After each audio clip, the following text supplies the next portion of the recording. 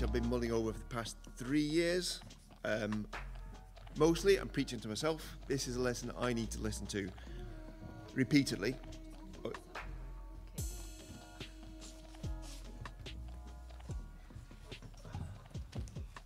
But hopefully, in hearing it, some of it will be encouragement to the rest of you. So I've skipped that first bit. Right. So first of all, this was going to be a lot longer, but I worked out how long it was going to take, so I had to cut a lot out. Who or from where do you learn things? Have you got some suggestions? Children. Where else? Your wife. Other people? Parents? Teachers. Lots of teachers. Scout leaders. Youth workers. The Bible. TED Talks. YouTube. Soap operas. Everything. You can learn good and bad things. If you want to learn good things, I find it's best to find somebody who's got intention to teach you good things. I consider that all of you here, there are people I don't recognize, as a body want to instruct me in good things. And in Galatians 6:6, it says, the one who receives instruction in the word should share all good things with their instructor. I'm here in the hope that the good things I learned over the past 3 years will be good for some of you.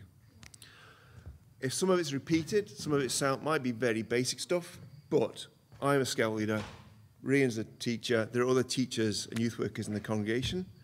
I'm sure, John, do you take encouragement when young people bring back to you fairly basic stuff that they finally understand? So that was that. That's why I think it's worth repeating that, and I'd like to see more of it. If we learn basic stuff and share that with each other, it is an encouragement. Right, to the meat of it. Can you put a show of hands up? What do you feel is the most important to God? Is it your actions, your motives, and your accomplishments? That's 3 different things. So who thinks what they accomplish is what's most important to God? Who thinks their motives is what's most important to God? Maybe a few. Who thinks what they do is most important to God? So mostly, there's a few for what they do, but most of you think it's your motives. Right. For 20 years, I was serving in a particular area of the church. But for various reasons, I got to the point several years ago where I was coming to meetings only because I was on the rota and only to set an example to my boys. That wasn't a good state to be in. I can admit that now. I didn't want to admit to the other people at the time that was the case. Eventually, I managed to leave the sound team because that's what I was doing. And when I joined Withenshaw, I came to this congregation not being on any rota, which meant that when I came here, I could do it deliberately, knowing that I was choosing to come. After a year, somebody left to go to university, and I was asked if I would to serve on the sound team here. I recognized that that would do away with my excuse, my reason. First of all, I'd have an excuse to have to come to the meeting because I had to serve. But I didn't like coming to meetings. But if I didn't do it, other people that I loved would have to do it more. It was an area in which I had some technical competence, and it's a job that needed doing. So I said yes. But I was really quite angry about it. Maybe some of you can relate to that, being asked to do something and feeling angry. I asked a friend of mine, I sent him a message saying that 2 Corinthians 9:7 says, each of you should give, you got the slide please, Mike? What you've decided in your heart to give, not reluctantly or under compulsion, for God loves a cheerful giver. I realized I may have rejigged my notes and they may not match the slides as they come. I've held on to that verse as an excuse for not doing anything, because if I'm not doing it cheerfully, I would say I shouldn't be doing it. But I don't think that's a fair representation of what you should be doing. So I sent this message to my friend saying, God loves cheerful givers. What about the grumpy ones? What about the grudging ones like me? And he replied with verses from Mathew 21. You got it? I'll read the whole thing. What do you think? There was a man who had 2 sons. He went to the first and said, son, go and work today in the vineyard. I will not, he answered. But later he changed his mind and he went. Then the father went to the other son and said the same thing. He answered, I will, sir. But he did not go. Which of the two sons did what the father wanted? As the first, they answered. So, leaving aside that Jesus said this to the chief priests and the elders to compare them to the tax collectors and prostitutes, I think from this, that what you do in obedience counts more than what you will say you will do. However, it doesn't stop you being cross or begrudging, and I'll come to that later. Elsewhere in the Bible, in 1 Samuel 15, we read about when King Saul is told to go and do a particular thing and to destroy everything in this village, but instead he keeps back the flocks and some of it in order to make a sacrifice. And then through the prophet Samuel, God rebukes Saul and says, does the Lord delight in burnt offerings and sacrifices as much as in obeying the Lord? To obey is better than sacrifice, and to heed is better than the fat of rams. Now I know there are times where I've said I'll do something and didn't do it.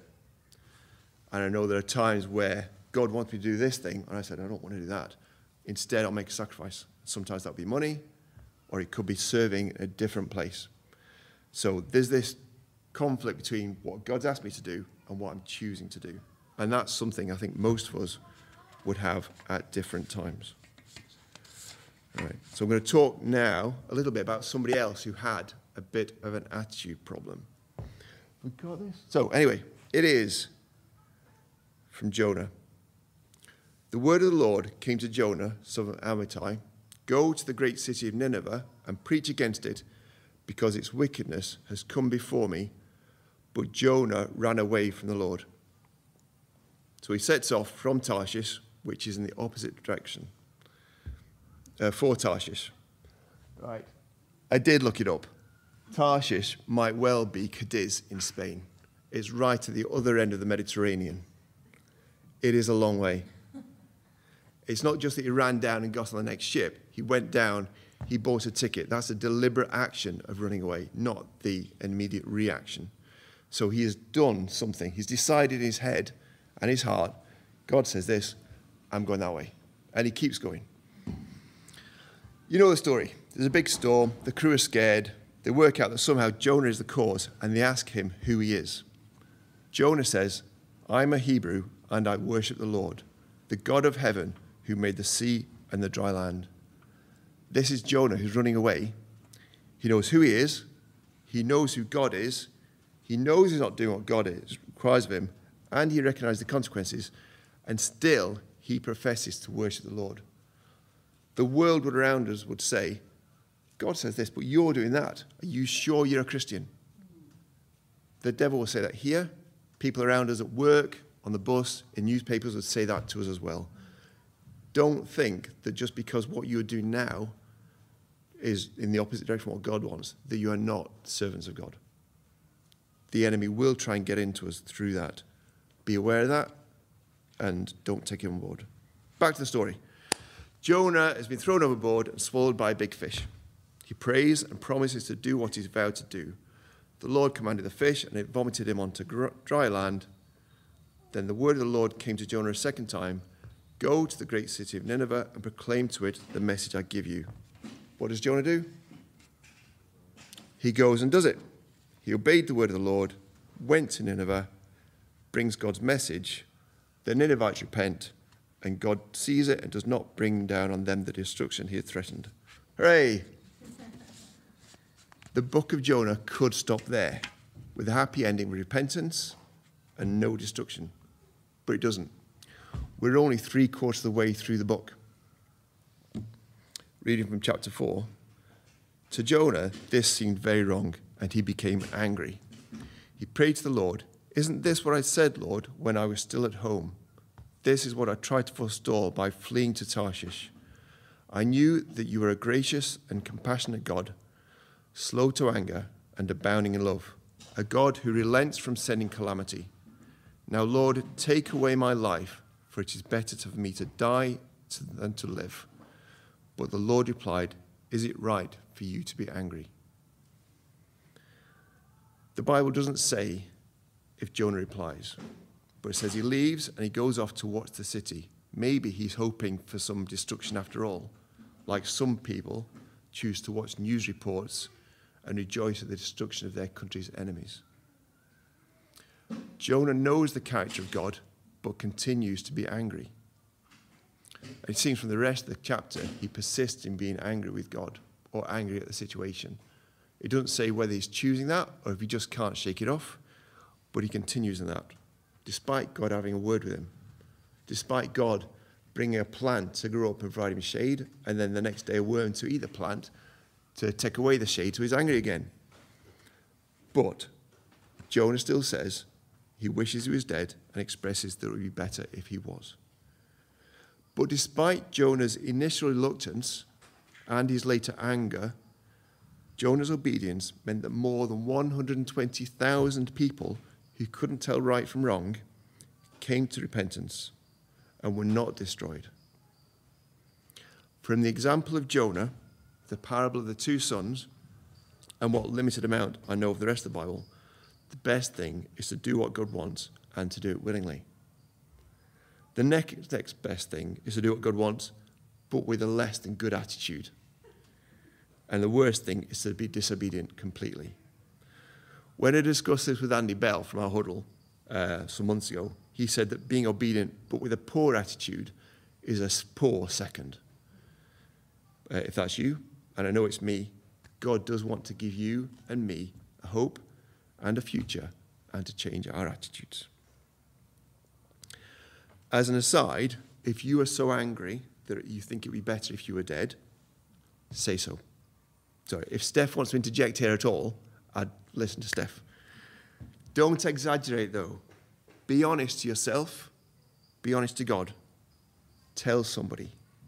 Shout it to God. There's people here I know have shouted at God with horrible words because they were so angry about some situation. God can cope. If you are angry enough that you think you'd be better dead, say so. I checked it on the NHS. They said, do tell someone. If you can put things into words, it will help you understand your reasons. And if you can't really put it into words, if you don't want to talk to somebody about it, it suggests doing art or poetry. But definitely, I think if you can articulate your reasons, it will help you. And definitely tell God. Right. Having looked at obedience and attitude a bit, I'm going to look at 3 excuses I've used and some counter-arguments. And I want some suggestions. We're running a bit faster than I thought, so I want some suggestions back. So, first excuse is I can't do it well enough to be worth doing. Has anyone here ever thought that as something they've been asked to do? Go on. With friends here, you can put your hands up. A few. I'm too late. I missed the opportunity. And I'll be doing it for the wrong reasons. A couple. Please note that all these boil down to what I think of me and what I think of that situation. So, I don't know about the rest of you, but I'm not comfortable being required to do something that I don't think I'm good at. That's compounded by having to be watched. Doing it. And I have probably left meetings before early to avoid this sort of situation. Being here right now is not something that I've done lightly. The Bible is full of people discounting themselves from action because of their abilities. Can you think of any examples? Put your hands up. John. Moses. Yep, that's what I came first. Anybody else? Mary? There are others, I'm sure. Go on, Catherine. Sorry, I've got a headache, so the guy who says it's too young. Gideon. Yeah. Is it the threshing? That's Gideon, isn't it? There are some. There are some who say they can't do it. Can you think of other examples where somebody has brought something small that they think is not good enough and God uses it? Loaves and fishes. The one with the 2 coins. The what? with the jars. Yep. So there are examples there. So the ones I wrote down were somebody bringing their packed lunch, 5 loaves and 2 fish. It's not very much. It's what they had. It feeds 5,000. And the widow with the 2 mites. And going back to that, sometimes the only thing you can offer isn't really that big a thing at all. I realized this morning that Job, when he was in his distress, his friends gathered, came to meet him, and they sat down on the ground for 7 days and 7 nights and didn't talk. That's a big sacrifice of comfort, but doesn't really require a great deal of skill. But that would bring comfort to somebody else. I'm a scout leader. Sometimes the biggest help parents give to me is to turn up and cut up 200 pieces of string. But that provides somebody else the means to do something more technical. Sometimes the little thing we can bring enables somebody else to do something bigger. But what we do is absolutely important. But whether it's poor quality or brilliant, it's what the Holy Spirit does with our actions that's important. And if we just think what happens is my responsibility, it takes away the fact and the recognition that the Holy Spirit will do something else with it. There's a thing which previous American President Harry Truman said, imperfect action is better than perfect inaction. If I do something, however rubbish it is, it's still doing something. If I can sit perfectly still and do nothing, nothing is accomplished. So perfect or imperfect action is better than perfect inaction. Right, what was my other excuse for doing nothing? Who can remember? Oh, too late. Can you think of any examples of people saying they're too late?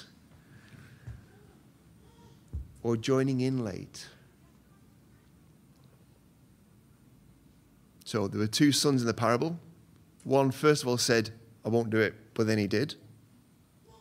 Jonah said no and ran away, but later God gave him another chance, and he came back and did it.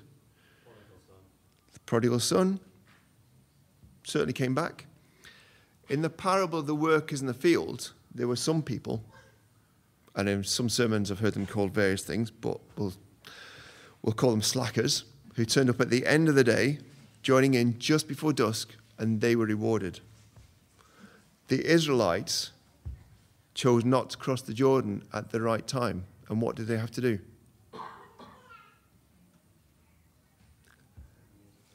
Say again, Ant? 40 years in the wilderness until the people who'd led them to say, no, we can't do it, the people there are too strong, had died. 40 years waiting for another opportunity. The best boss I've had so far told me once, you don't fail till you stop trying. And it's worth remembering that. You could be lying down the ground wishing you were dead. You don't need to stop trying. Sometimes, though, you don't get another chance. In the parable of the young women with lamps, they weren't ready on time and so missed the party. You do need to be ready at all times to act when the opportunity comes, because sometimes you won't get another chance. Revolution Youth started some time ago. If you ask John, is it too late to join in, John? You may feel like you've started a race and lost track and fallen over. That doesn't mean you can't get up and start again. But you do have to think how you do that. So with gentleness, if you feel you've stopped, are you going to give up? Ask yourself, or are you going to figure out a way of carrying on? But remember, you don't stop. You don't fail till you stop trying. What was my other motive? Excuse.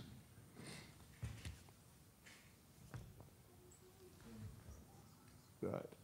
I'll be doing it for the wrong reasons. Whoever thinks that they shouldn't do a thing because they know they'll be doing it for the wrong reason, that's probably one you don't want to put your hands up for.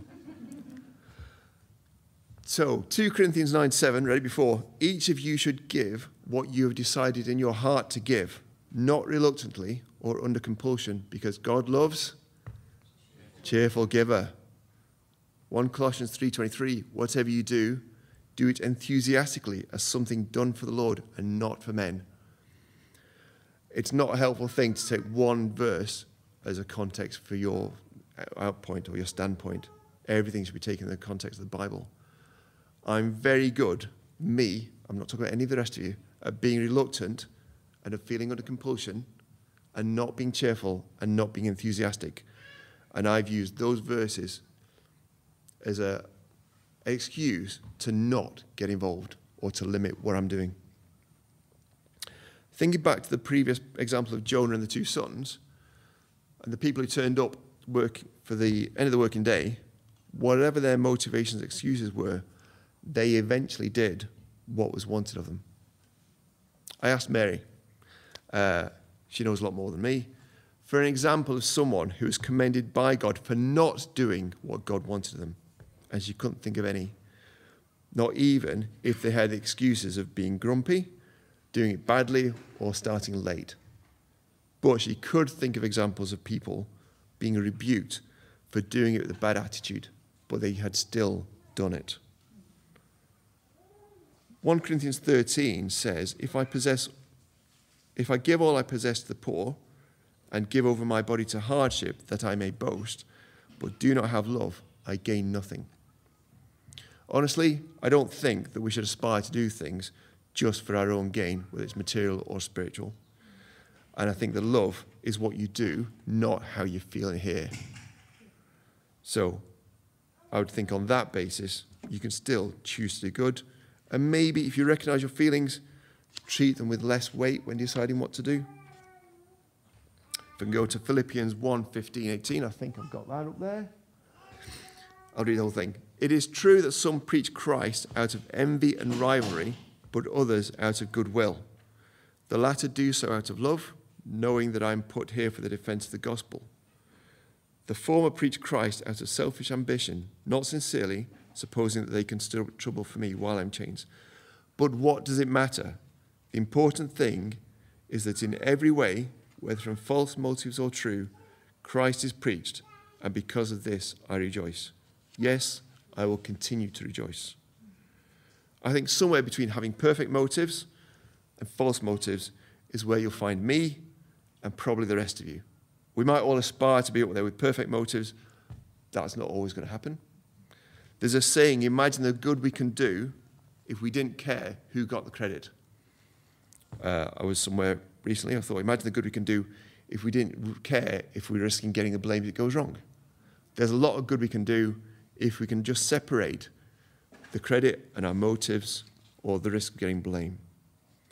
Don't let your motives be the deciding factor on whether you choose to do good or not. Right.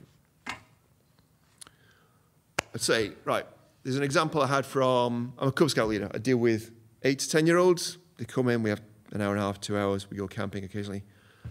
Earlier this year, I was doing another group, and we had a new cub who'd come in. We were playing a game, and he came up to me and said, this is his words, on a scale of 1 to 10, how rubbish am I? How would you answer a question like that? So I knelt down. They're all this big. I knelt down and looked him in the face and said, look around. These are all better at throwing the ball than you and of catching it. They are stronger than you. But what are you doing? So, I don't know. You're carrying on. You're carrying on, and you will get better at this. Don't give up. So tell me again, what are you going to do? And he replied, I'm going to carry on. That's the thing to do. Romans 5 verse 4 tells us that perseverance produces character, and character produces hope. If you've not got hope, persevere.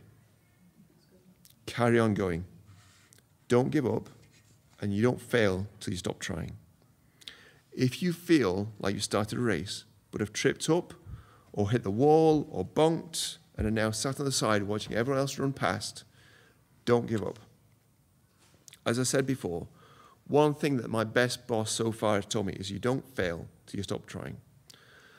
But if that's you, and you're still on the side watching everyone else run past, pick something small and make a start. You don't rejoin a race at a sprint. You stand up, you stretch, you do a brisk walk. You have to warm up. And then you find a pace that suits your body, not everyone else's, and it suits the ground that you're on, not the road that everyone else thinks they're on. So persevere. Be aware that there is good for you to do, and you can do it.